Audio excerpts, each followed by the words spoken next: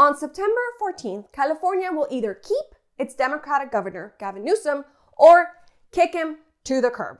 And this has huge implications. And I'm not just talking about the people who live in California. If you're like me, don't go away, because I'm going to tell you why this matters to all of us, not just Californianos.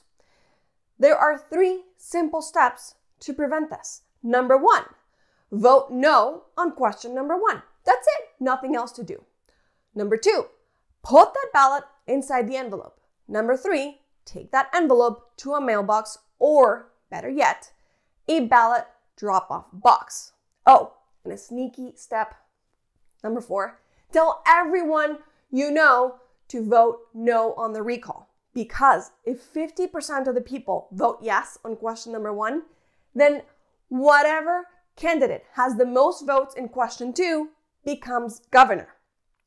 And it doesn't matter if that candidate is the devil incarnate like Larry Elder. He's a right-wing Trump ally who is anti-choice, thinks the minimum wage should be, listen to this, $0, and he promotes anti-vaxxers. So, back to my point. Vote no on question number 1 and make sure that ballot gets returned. And then tell everyone to vote no. You're not a fan of Gavin Newsom? I'm not here to tell you to send him love letters. The guy is up for re-election next year. So this recall is a waste of time, a waste of energy, and a waste of millions of taxpayers' dollars. Oh, and you don't live in California?